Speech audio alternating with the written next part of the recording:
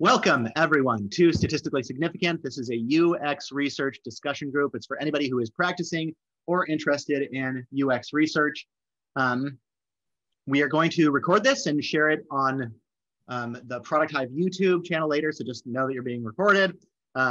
We try to keep this thing fairly informal, so I may call on people. We appreciate it if you can turn your videos on, just so we have a little bit of a sense of human connection. This event is mostly about networking and building relationships. So I love it when we have videos on so we can, get those nonverbal cues, make those connections. But yeah, let's start by introducing me and my co-host. I am David Moore. I am the user research manager at DigiCert. I also teach UX design and research at Columbia University at a boot camp during the nights. And yeah, Juliet, do you want to go next? Yes. Hi, I am currently working as a UX researcher at DigiCert. I've been there for almost 6 months, and I have a background in instructional design and research, which is where I was coming from, that I worked in for a couple of years. And I have my master's in instructional technology and learning sciences. And Anita, do you want to go next? Yeah, so my name is Anita English. I am an associate user researcher at Vivint, based here in Lehigh, Utah. I've been here for 2 years and a month. I think it's 2 years and a month now. So happy anniversary to me. And the rest of my team is in a room away from me, but there they all are. It's been great. If we are talking about backgrounds, my background is actually in humanities. That was my undergrad. And then I did a UX design boot camp. The one here, one of the larger ones is called Dev Mountain. And they offer iOS development, UX design, and QA. Nice. Dev Mountain props. Yeah, and always good to see the Vivint team. Hi, guys. Good to see you. So I think that next we want to thank our sponsors. We are unpaid volunteers associated with Product Hive. Product Hive has sponsors, including Lucidchart, most notably, that helps with operational costs. So thank you to them for supporting us. And I think that's pretty much everything. If you want to connect with people, why don't we have everyone drop their name, title, location, and if you would like your LinkedIn into the side chat, so you can add people, connect with people if you'd like to. And yeah, we, your hosts, will try to keep the conversation moving, but we do rely on interaction with the attendees, questions and responses from people who are here. So hopefully everybody's okay with that. Hopefully that's not too scary. But yeah, Anita, am I missing anything? Do we cover our bases? No, I think that covers it. For everyone who saw maybe the post for this particular discussion, we're going to be talking a bit about recruiting, the pain points associated with it, workarounds, solutions, stuff that's worked well, processes that have worked well, vendors. I think some people do use kind of like external third-party vendors, so we can talk a little bit about that. And if there's time remaining, we can touch on the hybrid work-home environments that maybe some of us are re-entering. But that's all we've got today. Awesome. Stop sharing. There we go. All right. So yeah, maybe before we get into like our, prompted discussion, we can see if there's anybody new who has maybe a question that they want to ask the group, a reason why they're here. Maybe I can put somebody on the spot. Raymond, thank you for having your video on. Do you want to talk a little bit about what you do and what you're hoping to get out of this discussion? You bet. Oh, sorry. I wasn't muted anyway. All right. Not even muted, yeah. Okay, thank you. Well, yes, I'm Raymond Lee. This discussion is particularly germane to me. I have a background in staffing and owned a staffing agency in San Francisco for 20 or more years. But for the last several years, I've been working on just a new solution to the staffing problem. And where it's led me is to solving it for freelancers. Because I didn't do that in San Francisco. We placed contractors, but they were all employees, W-2 employees. And so now my focus has been on enabling freelancers to make that a career. Like what problems need to be solved for freelancers to make it a career if they choose to. And specifically focused on researchers. So, so this is very germane to me. And I've done a couple of rounds of surveys to try to find pain points from the hiring managers, from the freelancers, to really try to understand the problem that I need to solve. So yeah, I'm thrilled to be here. I'm thrilled to be learning more.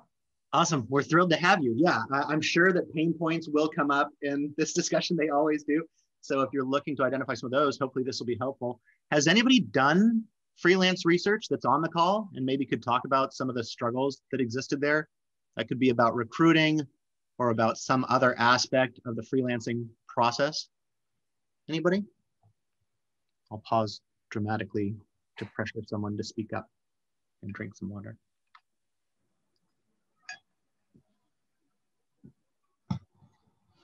No one's done freelance. There's got to be somebody.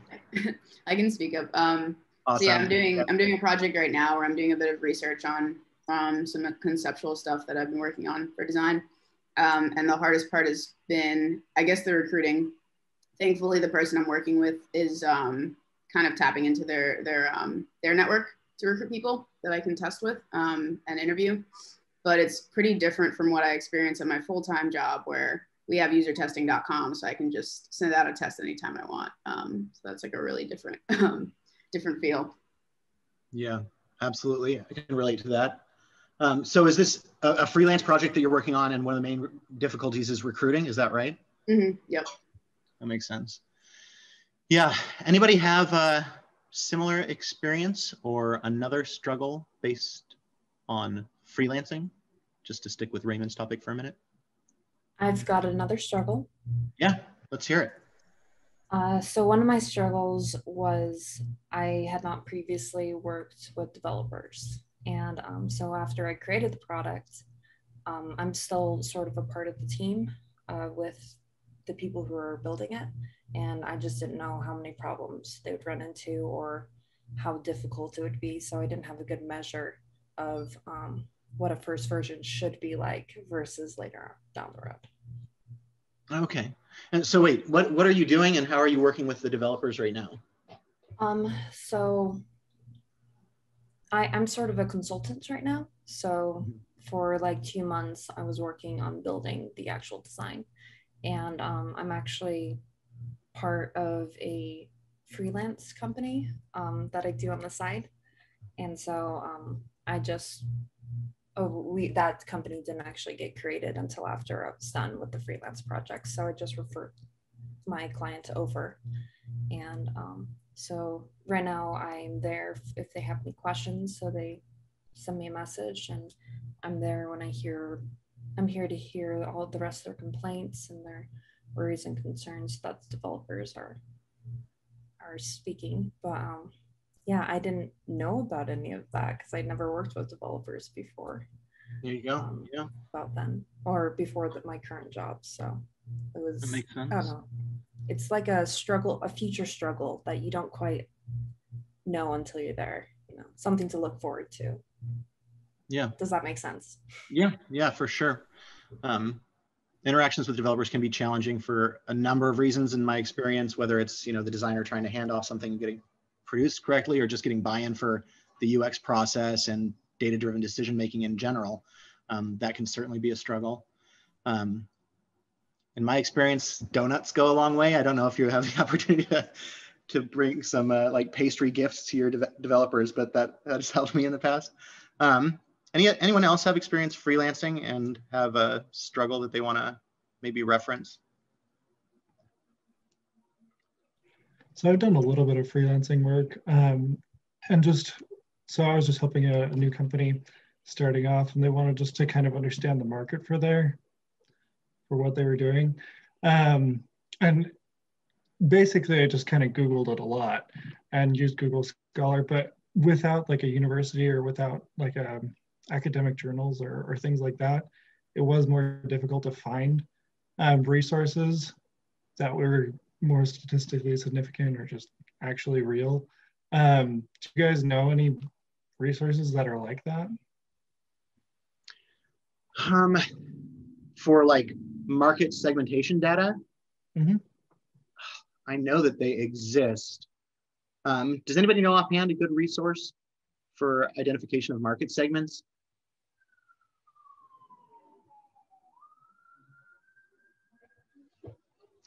I can like ping my PMM team after this. I know that like there's a guy on my marketing team who asked about a subscription to some sort of like market segment data publication, but it's not something that I have used or I'm particularly familiar with. Okay. Yan is approaching the camera. Yeah, we're kind of sitting here as a group, so if you're going to come up close and unmute.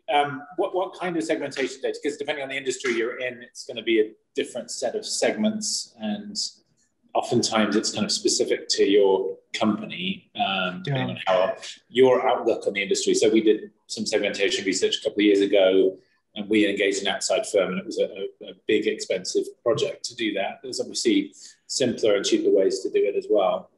Yeah, you know, are there market research firms out there will do it, but. Yeah, what would be like a simpler way of doing it? So the company's doing urban farming, so they want to build a community of urban farmers, and they wanted to know more about urban farmers. It's not a super big community. That's kind of why. So I'm looking at urban farms, just trying to understand and like talking to people there. I don't know if there is any data, maybe, but yeah. Yeah, I mean, there's a lot of different layers at which you can do segmentation, and you may decide that, you know, doing it at a very simple level is enough. Probably, you know, starting out by just finding a few people in that market that seem different from each other and kind of interviewing them and seeing what they have in common, what's different, and starting to see maybe some different segments emerging from that. You could ultimately try to find a big enough sample that you could do a survey with them, and then, you know, from your interviews, you may have identified these are the main similarities and differences. So these are the factors on which I might segment the market, and then run a survey based, you know, to ask questions about those different factors. And then once you've run the survey, say, okay, you know, 20% have these things in common. That's one segment. You know, 30% have these things in common, or, you know, are most like this group here. And so you could do it at a fairly simple level, I would imagine, if given your context that you're in. Yeah, thanks. Yeah, I totally agree with that approach. I think that kind of traditional ways, like, yeah, creation of personas, right? Sort of like, you know, qualitative moderated interviews with people who fit the target problem space or target user group that you're exploring. And then I think Jared Spool says to just do those interviews until you reach the point of least astonishing enlightenment, right? So wait till patterns emerge and then keep on interviewing until the patterns stop emerging. So it may be, you know, maybe 7, maybe 20, maybe 50 people you talk to. Identify the important attributes that you want to segment by, probably things like scale, experience, location, right? See if there's different behaviors based on those groupings. And then you probably want a mixed methods approach where you validate that quantitatively, at which point recruitment might become the issue, right? Because I would imagine you can probably, in your own personal network or through LinkedIn or through social media of some kind, you could identify enough people to do the qual portion. But launching a survey where you want to get like 300 or 400 responses, so you have statistical significance to validate those findings, can be challenging, which is sort of the topic we want to talk about today, which is awesome. Raymond, did you have any follow-up questions for any of the problems from our freelancers that you wanted to dig into a little bit more? Oh wait, this time you are muted.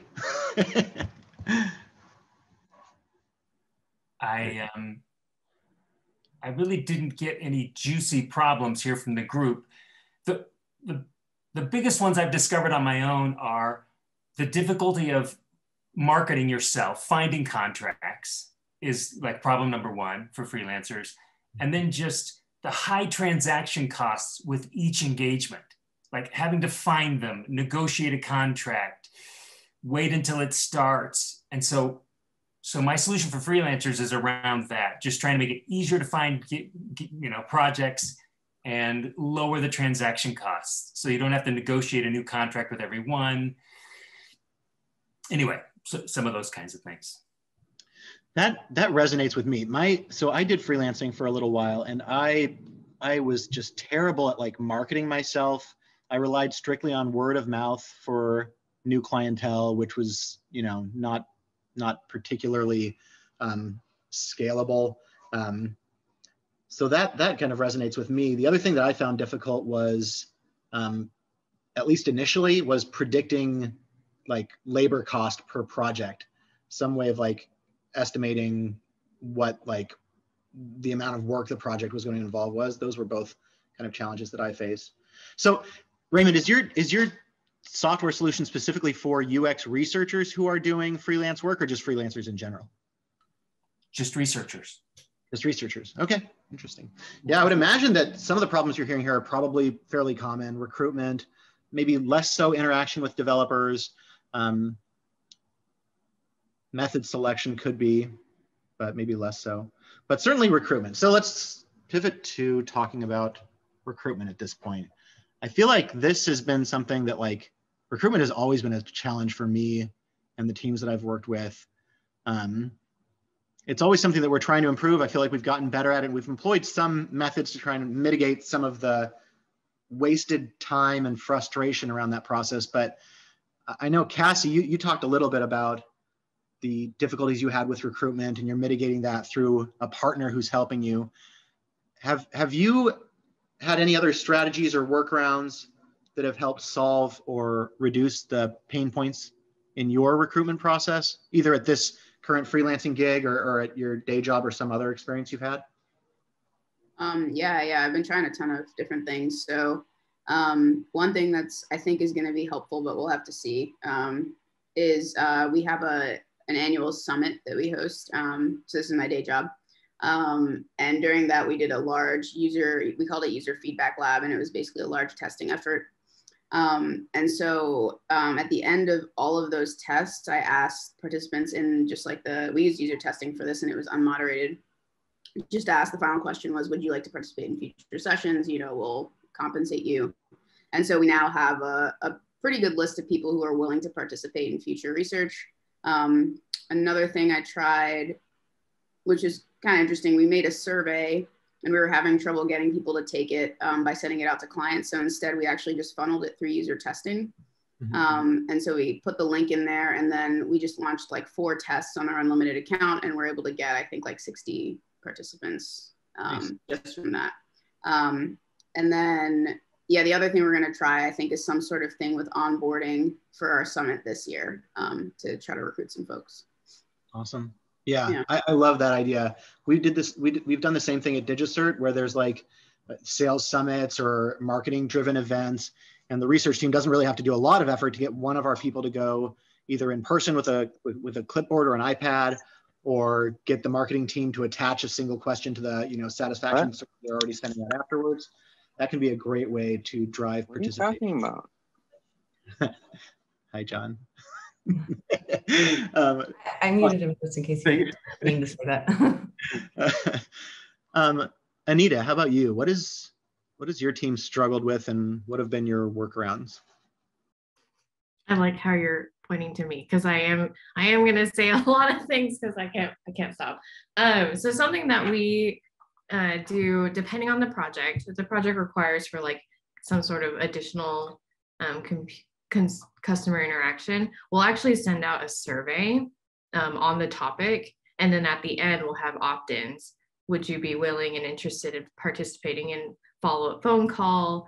I did recently send one that was pretty detailed. It was, would you be willing and interested in participating in mobile design feedback? For which I still got yeses, but there were more maybes and more nos than other ones that we'd sent out, because I don't know, surfacing what more of the project was. Maybe they'd feel like they knew more about what they were signing up to do than a vague like, oh, I'm doing a phone call, or I'm doing a video call, or like something else. Again, depending on the project, we do have at least one field research project in flight. So for that, we did more extensive recruiting, for which we sent out a very specific survey that was like, this is what we're going to be doing. These are some questions about your satisfaction with us, with this product that we're studying, with some like general usage questions, and the opt-in. Can we talk to you on the phone and then screen you in for field visits? Can we come to your home? Can we see you? can we walk around and see this thing that we're studying? We also employ some stuff through usertesting.com. I can't say we do a ton of, actually, no, I take that back. We do recruit. We will use that more for our non-customers to get competitor customers or just consumers of technology, not necessarily attached to any of our competitors. Yeah. If anybody from my team wants to jump in, now would be a great time. I saw a thumbs up and a dismissive hand wave. I think you covered it. Yeah, it seems like it must be uniquely challenging to try and schedule field visits. I would imagine that there's a lower opt-in rate for that type of research, but I guess I don't know. Do you know roughly what like success percentage you have when it comes to recruitment for field? Oh, Anita's pointing. Someone's getting called on. Wonder if I can awkwardly wait until somebody, yes. He's good. Good. I'm just gonna unmute them. Is this the talking chair? That's the talking chair, you got it. Okay. Yeah, no, so for that specific project, so for this project, actually no one on our team was going. We were sending like product designers and things like that. So we had to like be a little bit more careful about it. I had to make sure that they were good people. They had a good system, like they talked well, answered questions. So we sent out this survey, and we were very specific in this survey, especially even just in the email, like here's our topic, here's the stuff, because the people who generally have like these type of things in their system or some technology in their home, we wanted to make sure that those people knew what they were getting into. And then generally for this type of thing, like people kind of like to show it off. Mm-hmm. And so they knew what they were getting into. So the opt-in rate was slightly lower than general. Normally it's around half and half. Like half the people will say that, sure, you can contact me if we're very general. This was a bit lower, but the people that we did contact from those, that percentage was way higher as far as who responded back to us and did screening interviews and things like that. So like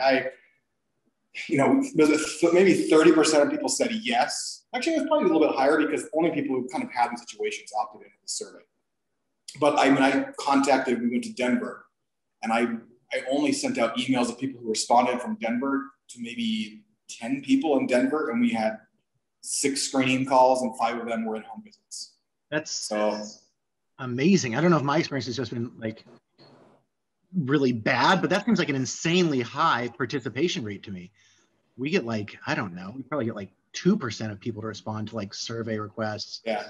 Well, I mean, so that's not counting the people who got the survey and didn't take the survey. Oh, I see. Okay. So that's only those of the 5% who maybe actually took the survey from those we sent it out to. Gotcha. Then of those people, about half of those said, sure, I'd be willing to talk about my system, about my technology with us. And then about half of those I responded to came on screening calls. We talked to them, and pretty much all of them were good for home visits. Gotcha. I guess that's 1%. Okay, that makes more sense. Have you guys tried having like a dedicated recruiter? Have you ever worked with a dedicated recruiter, either third party or have somebody on the team who's just, the research coordinator or whatever? We have used a recruiting firm, but I mean, it's not something we do very often. Yeah. And generally, I think for stuff like that is we're trying to get stuff with non-customers. Gotcha. Just standard consumers. That makes sense. Yeah, I mean, we have toyed around with the idea. We've talked about it multiple times. Of if we had a dedicated position that was just a recruiter, someone scheduling that type of stuff, like what would that do for us? How much more useful would that be? And it would be nice. I agree. Yeah, it seems like, I don't know. Yeah, I've toyed with the idea as well. I'm in the same position as you, where when we've needed like, a broader market landscape description or access to people who aren't our users, we've gone through like a research firm. But that was like, I mean, it's prohibitively expensive. I think it was like $250,000 for a mixed methods, large scale study that we wanted in a short time period. Granted, all of those attributes make that thing expensive, but still it's just like crazy expensive. I've never worked with like a dedicated recruiter though. I'm like getting emails right now from people who are like, hey, I have email addresses and names for people that are in this segment. I've never like tried anything like that. I've never reached out to like a professional recruiter who just coordinates the research. And I've also never like used, I think we used user testing like one time. We did like the demo. But yeah, interesting stuff. How about Sam? Sam, I know you have your video off, but how are you doing? I'm doing well. Good to hear and see your photo. How has your experience with recruiting been? Do you struggle with that? Have you got some things you've done to help mitigate that struggle? I don't have a ton of experience with it, nearly as much as I would like in the professional space. Typically, I've relied on vendors to help me find people, right? Or, you know, either using Qualtrics or userinterviews.com to find people, like setting up the specifications, and they go out and find them, or people self-select into the survey like that. And that's worked pretty well. But I haven't encountered necessarily a lot of the use cases that are being talked about here. Gotcha. It does seem like,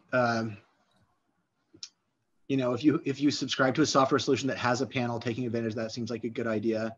That seems like a solid workaround for recruitment difficulties, provided you aren't, you know, trying to target maybe a really specific niche user group. Sam, what types of users were you targeting, if you wouldn't mind? Because it sounds like that was working for you. I'm just curious if like that was a specific segment or if it was a pretty broad user group you were targeting. Well, more recently, we were just targeting regular consumers representative of the US Census. So that's pretty easy for a organization like User Interviews or, you know, Qualtrics to do, right? They do, that's their bread and butter. They do it all the time. And if we need, at least at MX right now, if we need to talk to clients, that's always a pain in the butt, and their time is so valuable to them. These people are paid really well, typically, or they're super crazy busy executives, and it's just really hard to get them to do interviews or take surveys in general. And we're still in the process of trying to figure out how we can incentivize that more or create scenarios where they're more likely to. So that's still in the strategy stage. Well, because our last round of NPS like survey requests was just abysmal. We got like a 2% response rate. And so we're like, oh crap, what are we gonna do now? And we're looking into, again, because we're a B2B space, it's kind of unique, but we're looking into trying to leverage different avenues for getting that sort of feedback, or talking to specialists through a CAB situation. So a client advisory board, maybe setting up communities where there are enough perks to keep them involved in it, right? Where they get to have all these incentives of being able to network with each other. And then when we get them together, say like, please give us data. You know, we really like your feedback on this now that we have you here, and you're socially obligated to us. Please give us data. You've built some like emotional equity with the user group, and now they have to respond to your messages. Yeah, but with regular consumers, I'd say it's way more efficient to go through a recruiting agency. It's just way easier. It doesn't have to be as expensive as Qualtrics. There's groups like Fiverr that are really easy to access people. And yeah, but like if you're after a really specific niche audience, that's just hard across the board. Yeah, yeah. So you're talking about trying to target like banking executives, right? For like this NPS survey. Is that right? Or people further down in financial organizations too, but like again, a lot of them are it's just really difficult to convince them. I suspect that they are getting barraged from all sorts of different avenues for feedback and data. That's the sense we get. And there's some anecdotal feedback from clients. And I don't know about you guys, but I get asked to take surveys all the time from all sorts of different avenues, right? And vendors. And I think people's desperation for data may actually be affecting a society-wide fatigue for survey. And so you just have to create a significant enough incentive to get like, okay, well, this is worth my time. I've been willing to join some of those specialized groups or interviews or take surveys when they pay me for my time, right? But like, hey, first of all, I'm intrinsically motivated in your product. I want it to succeed because I use it. Also, I see that you recognize that I'm a UX researcher, how much I probably get paid per hour. You should probably pay me for my time. And then it's worth it for me, right? Yeah. But yeah, it's tricky. It's tricky when you, especially if you don't have the resources to do that. Yeah, absolutely. I feel like I'm in like a related boat kind of at DigiCert, where it's not that the people who we're trying to target have incredibly valuable time, like a bank executive or a lawyer or a doctor or something like that. But we target like IT admins who maybe like 5%, 2% of their time is dedicated to managing SSL certificates. So it's a really like small part of their job, so that I feel like they're not as invested in providing feedback to us, which is challenging, obviously. Yeah, but I think that like, yeah, it's interesting because we didn't use incentives for a long time. We just didn't. We've kind of recently started using them, and we saw about we saw a bump in the number of respondents, but not as big as I was expecting it to be. They were small incentives too, but yeah, it was kind of interesting to see that experiment play out. Because right now we're just sort of like, we know that we get like this percentage response rate to like surveys, so we just know how many people we have to launch to. But yeah, I think you could be right about like sort of society-wide fatigue happening. It's just a hypothesis. I have absolutely no proof of that yet. But at least I see it in my own life. And I suspect that people in positions of power and have a lot of money and influence are getting barraged even more because people want their attention so badly. Yeah. Yeah, we haven't run any experiments to see like, like running experiments about like frequency of survey distribution related to like number of responses. But I think at bare minimum, you do need to be concerned about like throttling, right? Just like how many times are you pinging your own users to participate in research, and how can you like distribute that, right? Oh, that's a really good point, David. Yeah, we've had to be cognizant of that with our clients as well. Of course, we want all of this data around their client journey so that we can create a better experience for them and really know what their temperature is along the entire way. But they also find it annoying if you ask them about it all the time, right? And so, for example, with our support team, I believe they're in the process of setting up a system for, I think it's in Salesforce, where like a client can only receive so many CSAT survey requests a month, right? The same person only gets like one, is allowed to only get 1 or 2 per month. So we're not going to send it to them every single touch point. They're like, yep, just like last time, otherwise you train them to ignore it, right? You incentivize them to avoid you. Yeah. Yeah. Does anyone in the meeting have experience trying to not contact people more than once a month that isn't through a service that does it for you? Wait, can you say it again, Lauren? Sorry, I missed the very Yeah, first. sure. Can you hear me? This Yeah. is a new headset. Okay. Okay. Sorry. Okay. So I was wondering if anyone on the call has any experience making sure that you don't contact the same person more than once or more than twice or a certain amount a month, without having a service do it for you. Because I just started at a new company and we don't have anything like that. And I think we really could use it. On our side, it took some Salesforce engineering, right? You have to be able to have people that can go in and set up SQL statements that, all of the if then statements that are like, if this is the case, within these parameters, send it, right? If not, so you have to have the technical resources to be able to do that, or teach yourself how, right? Yeah, I mean, are there any non-SQL solutions? Like, because I think I could like write a query, but I don't know if I could create the database. I'm not aware of that.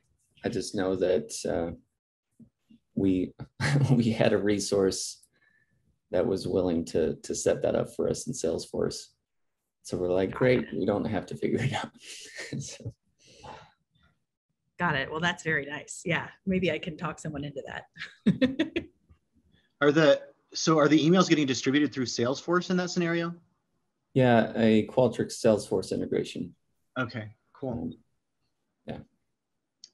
So, yeah, I'm curious to hear if anybody has a good solution for this, because I feel like I don't really have a great advice to offer here, but kind of 3 different things I've done in the past. One, when I was the sole researcher, I used Excel and Word to do mail merges based on database queries I got pulled from the engineering team. So I just had a list of people who I had contacted, and I would just build out that Excel document and flag for duplicates. So I just knew who I had emailed already. And then another thing I've done is when I was working with a team, same solution, but using SharePoint. So we just had one document we worked off of. And now what we're doing, which works great for me, but I can't I don't know how you would it's like what you were saying, a third-party solution. The marketing team now is in charge of distribution of our research emails. So they send through Eloqua and they can track, who has been contacted in X amount of time, and just, make sure that people aren't getting pinged too much because of that. So I don't know if any of those are options, but does anybody else have experience with, limitation of what I would call throttling because of Pendo terminology?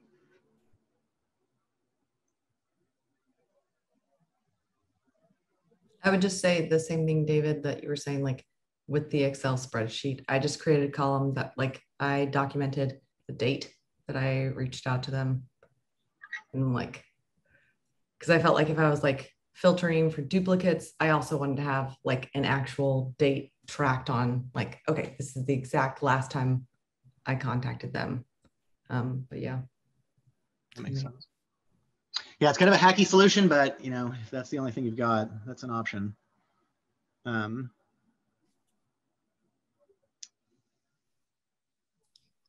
wonder. Yeah. Can I ask a follow-up? So Yeah, when you were absolutely. setting up the Excel document and flagging for duplicates, did you also include other filters that might be some sort of segment of your user group that you were trying to filter for? That's a great question. Yeah. So I think I had fields for number of certificate and sales channel at the time, which were kind of the 2 big ways that we were filtering people. I assume if you had more, that would be potentially beneficial. But again, this was just a really quick and dirty way to get the job done, just making sure that I wasn't pinging people. And then I could also use the same document to if anybody said something that was implied they were not happy about receiving invitations to do research, I could blacklist them in that same document as well, right? That's another thing we're sort of doing now. So we have the emails that go out through Eloqua, and they keep track of opt-outs through that. And then we also target people using in-app feedback through Pendo. And so for that, we have a blacklist of just users that we keep. If we ever see a low NPS score where the person says, I'm giving you this rating because this stupid pop-up is annoying, which doesn't happen often, which is good news. I feel like we're not getting too many pieces of feedback like that, but I think, the 5 we've gotten in the past 2 years or whatever, those people have all been blacklisted. So they're just never shown a survey again inside of the app. which is one way to also help with that. Awesome, thanks. Yeah, absolutely. David. All of this highlights for me that, like, because I mean, all of us are aware of this, but like every time I see a response rate really below 20%, I'm like, oh man, there's so many things we could be missing. Like, because we're already only getting the people that respond to surveys, right? That unique group. And we're just not getting the full insight. And sometimes I worry if we have these huge blind spots as companies, as businesses, because we're not, or research organizations, because we're just not getting a high response rate. And whether or not in those situations, it's like, okay, we need to bag surveys. This response rate is low. We just need to go the longer, harder route and get interviews with people and pay them enough and maybe not do as many. But we need to talk to we really need to talk to the people that don't want to talk to us. Like doubling down on that group that doesn't respond because, you know, I would say, like, especially in the case of a B2B, right? They might be your biggest risk, or like they might be the ones where your product just isn't filling the gap, right? Yeah. And yeah, to resolve that blind spot, I just feel like sometimes we might need to totally change our tack and be more aggressive and be like, okay, we're going to do interviews. We're going to pay them sufficiently to show them that we value their time. We're going to make it super easy for them to participate in like a no duh, like, of course I'd do that situation. And marshal all of the relationships that people in our company might have with those people to get them to participate, right? And I think we probably fall back on surveys too much in that case. But that's sorry, this is my little soapbox moment. No, I totally agree. I love it. So I completely agree. I mean, you are kind of like necessarily setting yourself up for a sampling error if you are only using one type of recruitment or one type of method, right?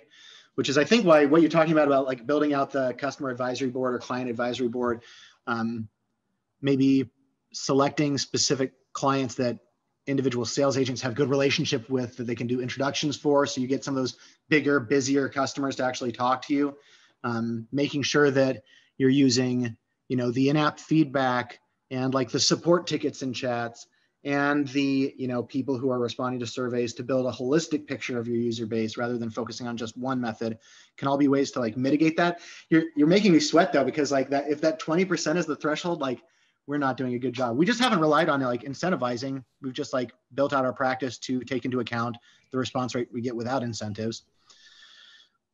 Well, our response rate, yeah. Our response rate at my previous company with incentives, 2 surveys was between 1% and 2%. So don't feel bad. Yeah. We're like, without incentives, we're all pretty abysmal based on what I've been hearing. I talked to one company that had a 100% response rate, and wow, but they were a much smaller organization. They were a consulting organization, right? And they had 100% response rate because they would set up a specific call with each client, with the client representative and the researcher, right? And they would go through the survey with them, like in that interview, right? And they would kind of fill it out for them. They would just set up the call, be like, okay, we're going to do this. And then that they were able to get, and they also set precedent for it. Like, part of our relationship with us as a company is that we care really a ton about how you think. And whenever we have an engagement or relationship with the client, we set up this yearly or bi-yearly interview. And you know that it's coming, you know what to expect, we're going to do it. It's part of the deal, right?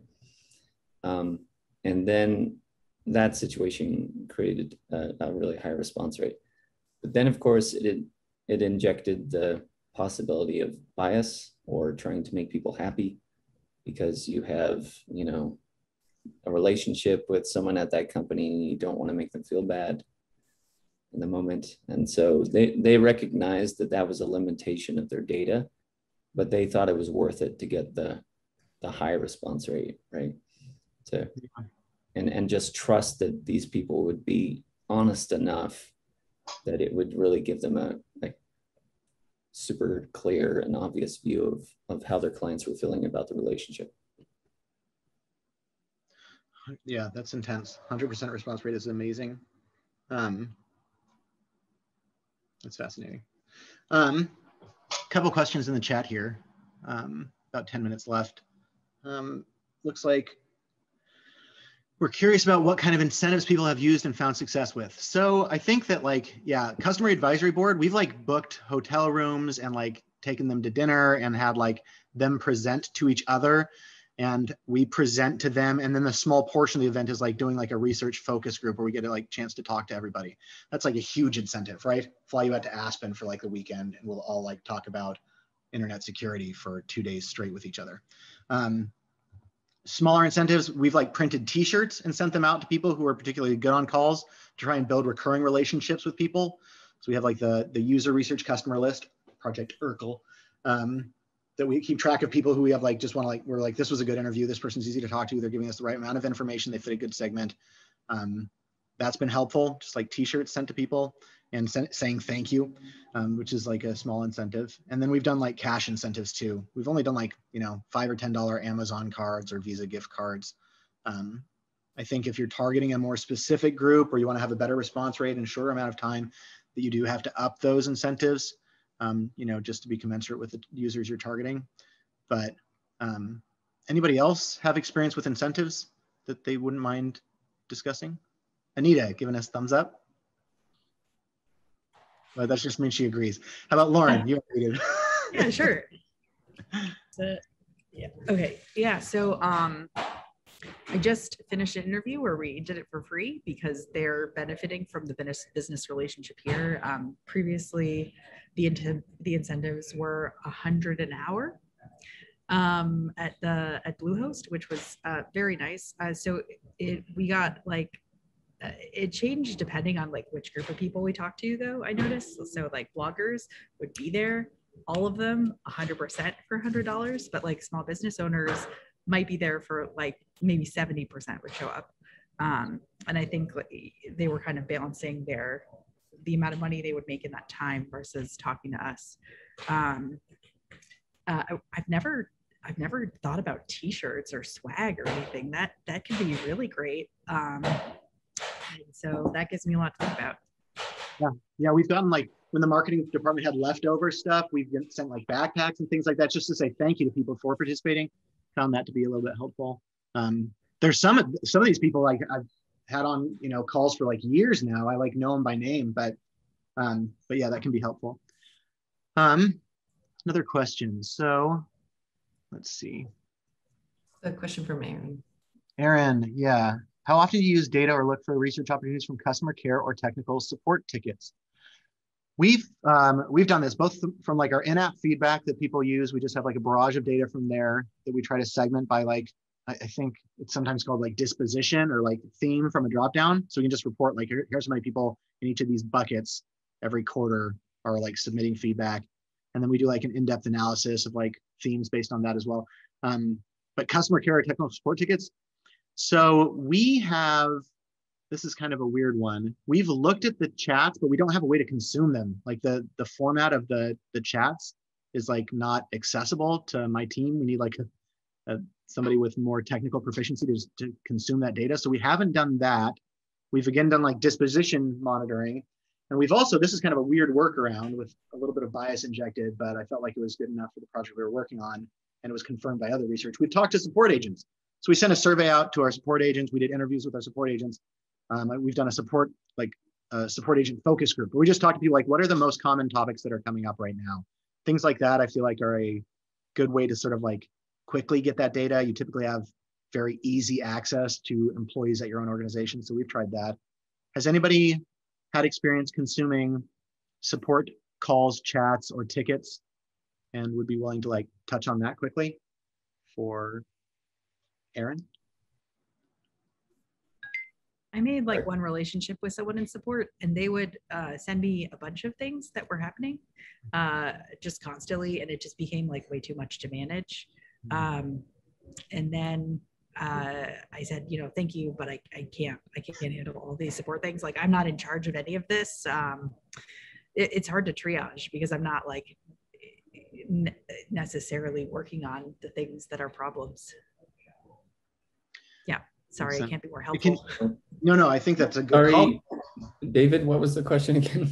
So have you ever like consumed support chats, calls, transcripts, or tickets and gotten findings out of that that helped, you know, maybe give directional input to the product or tickets? Yes. Tickets, yes. What was the process like for you? What did that look like? So to a great extent, I did that at Domo because they had such a good job. They did such a good job of documenting. So the support reps had a system, a process set up where they were supposed to tag. They'd already gone through the process of identifying appropriate tags and done the research there, right? And each ticket was tagged in a certain way to give us an idea of why the ticket occurred, right? And I was able to use that and correlate it with other data I was gathering, NPS, CSAT, whatever, right? And find correlations between them. So that made that super easy. I didn't, you know, the time involved in reading transcripts, going through calls, that's the support manager's job. You know, that's their job to figure out what patterns are happening there and to report back to something like us. And in my opinion, that's the research that they need to do. Here at MX though, I've, you know, if you have a touch point survey, like a CSAT survey set up for support, you can learn a lot there just by doing a quick textual analysis of comments. You know, you can use a tool like TextIQ, Qualtrics, or EnjoyHQ to like find some patterns there really quickly without having to review all of the ticket. You know, it's like became very apparent after my most recent analysis that like, hey, it's clear that what makes people satisfied is that we resolve their ticket and we do it quickly and duh, right? As far as like why they're unhappy, it's more often than not support, but it's that we're sending them the survey too early because we haven't fixed it, or there's limitations with the product. And it becomes pretty obvious like what limitations are the product that are causing the dissatisfaction, and then I can deliver that back to the business, right? So yeah, there's value there, but it's really important for, like you were talking about, Lauren, like if you want to be able to have the time to actually get value out of it, it's much more ideal if the support team has a system for tagging things and has a pretty robust support or CSAT survey, touchpoint survey going on. If that's in place, you can get value out of it for sure. Yeah, totally agree. I think, yeah, in both the cases where in Lauren's situation or Sam's situation, like there's a lot of like, you have to be concerned about the volume that you're dealing with and how you're going to consume that, right? Because like doing qualitative analysis manually is really, it's like exponentially more difficult the more data you get, right? It's not like twice as much data is twice as hard. It's like 4 times as hard to consume. So finding a tool like InVivo or whatever that like you can like tag themes and just like automate that or crowdsource it, right? So like that the support team is doing it for you by disposition tracking in their like call tool, or the customers are doing it in like a CSAT following the call or chat. Is like, those are all good ways. And you might find that the support team is just already tracking it too. I mean, the support team probably has a list of priorities based on the calls that they're getting you know, that they may have already ranked in order of importance for you. So that might just be a way you can say, okay, look, I'm fine. I've got these insights, and that is backed up by these, you know, JIRAs that are created by the support team in order of importance. And you can combine that and just like not have to do any more research to just back up some of your existing findings. All right, it looks like we're about at time. Thank you so much for everyone who came, especially thank you to everyone who participated in the conversation. We'll share this out on YouTube. We would love to see you at the next one. If you are not in the Product Hive Slack team in the Research Practices channel, that is kind of where our home base is. Feel free to join that team. Just Google Product Hive Slack, and we hope to see you at the next one. Thanks, everyone.